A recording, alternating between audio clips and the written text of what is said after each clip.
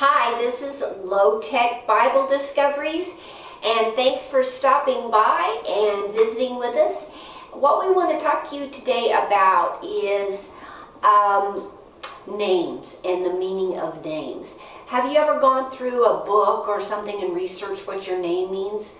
I have, because it's just really interesting. My name means Lily. Nothing big, nothing exciting about that. It just means Lily. And my husband's name means a nobleman, or some rank of, some type of hierarchy. So my husband was doing some studying, and he was sharing with me about the first 10 generations of the Bible, which are the patriarchs. We're wondering, well, why did you go through the first 10 generations? Well, right here, 10. What does 10 mean? Well, I've got my low-tech thing here. It's my phone.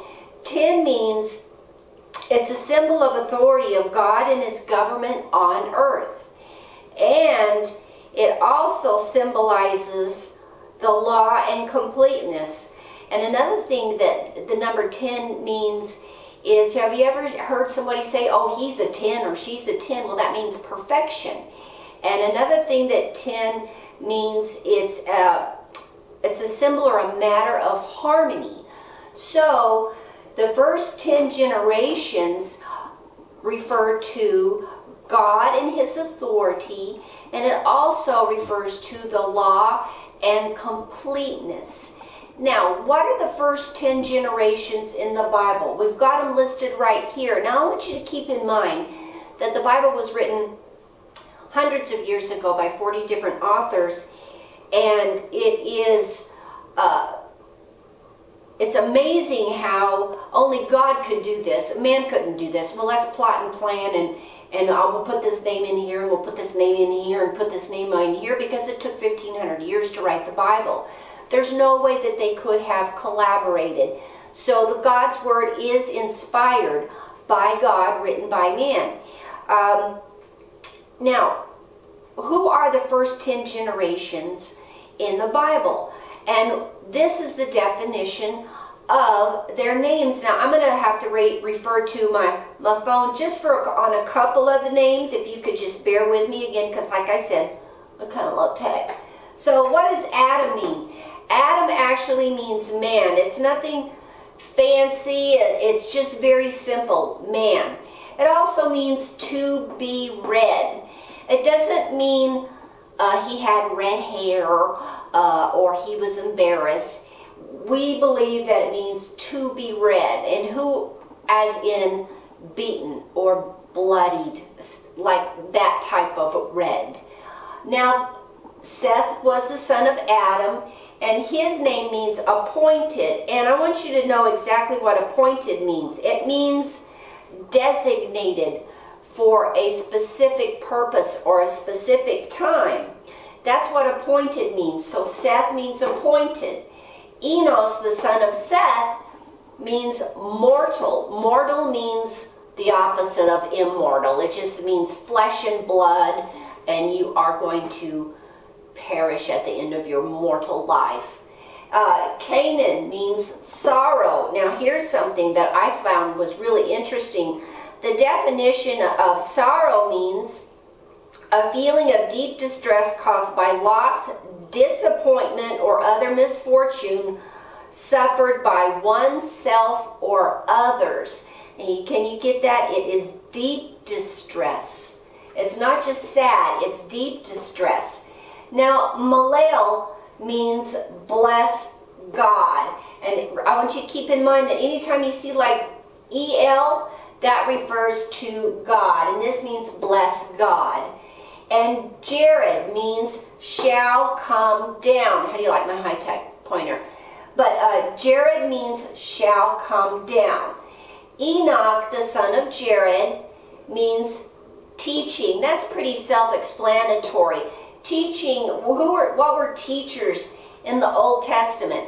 They were rabbis. They were rabbis. Okay, and now we have Methuselah. That name might be familiar to some of you because he was the oldest living man on earth. He lived 969 years. and he was the son of Enoch. Methuselah, his name means his death shall bring. I don't know why someone would name their child, hey, his death shall bring, hey, you know. So it had to be a reason or a purpose of why his name was Methuselah. Now Lamech is the son of Methuselah. It means to make low and mighty. It doesn't say low or mighty. It means to make low, mighty. And then Noah, which we all know about Noah's Ark and the flood, that means rest.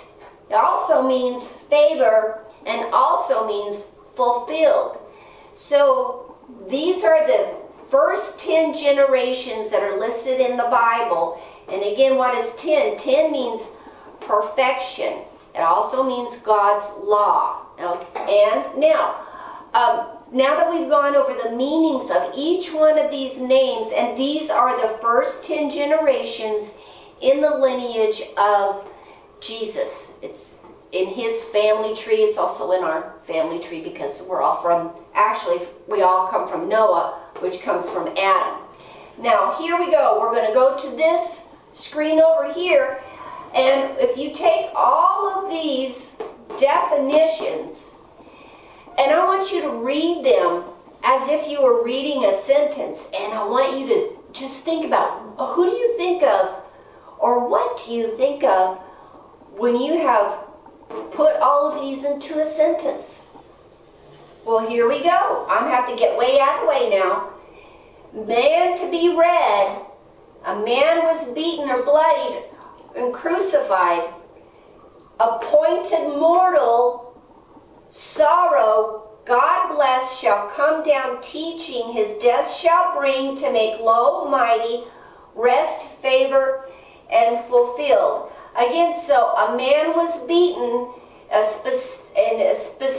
he was specifically made mortal. God made himself specifically mortal because of his sorrow and disappointment, and he wanted to save mankind, and God wanted to bless mankind, and he shall come down. Who came down? God himself came down and became mortal, and that's who we know of Jesus, because you know Jesus was a Jew, but he became Jesus, and he came down teaching. All of Jesus' ministry over 30 years was teaching love, teaching forgiveness, teaching about God. So he came down teaching, and his death shall bring. What did his death shall bring? It made him low, because God brought himself down to a mortal state, a lowly mortal state, so that he could die on the cross for you and for me and for everyone. And then after his resurrection, he became mighty again, because he was resurrected and became the King of Kings and the Lord of Lords again. And when he was on the cross, what did he say? He said, "It is fulfilled." And what happened? Rest and favor and fulfilled. So God was able to rest, and mankind now has favor. As long as we receive and believe on Jesus, we're able to go to Jesus, or to God, Jesus, same, in the name of Jesus, as long as we have received him and fulfilled. So in all of the names of the first 10 generations, from Adam to Noah, is a prophetic message to all of us in the Bible on the coming of Jesus, and his beating and his suffering, and the need for salvation for mankind, and how that his death would bring favor and fulfillment on the cross. So, if you haven't seen some of the other videos that we've done, we've done a few videos on how the cross was prophesied in the Old Testament. You can now see how The cross is also prophesied in the first 10 generations, just in their names alone. The Bible is the only book that conceals and reveals.